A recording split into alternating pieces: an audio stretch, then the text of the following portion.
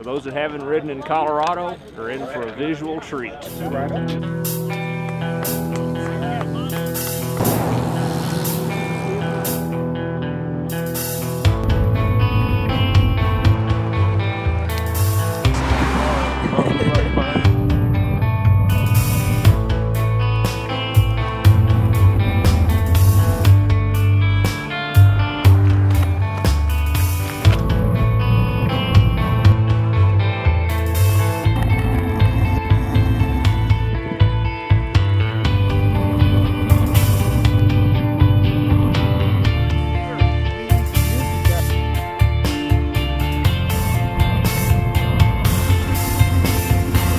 Today the buzz is, our weather. We're probably going to get rained on, and so just anticipating probably getting a little wet. But everybody's doing good.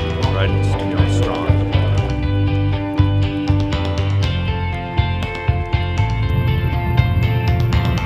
little packy on the hope a little sun comes out.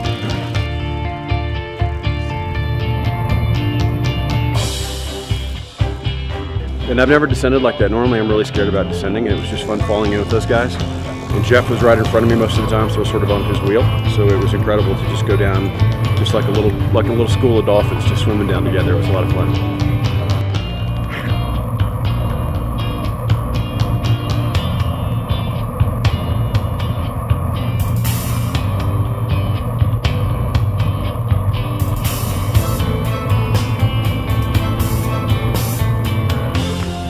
Bike racer, so it'll be crazy, and even going up Independence and coming down, expect unexpected dogs, baby carriages.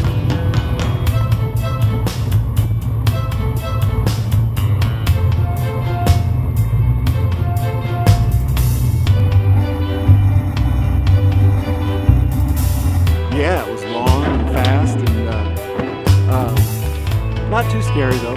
It always felt safe.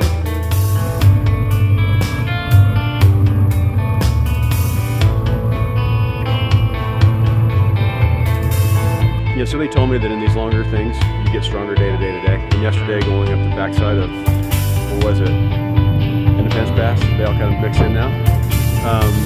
It was great, felt really strong. Rode up with Chris and Scott and Jeff and who else, there were a couple of other guys. Yuri was with us. Strong climbing, it was amazing.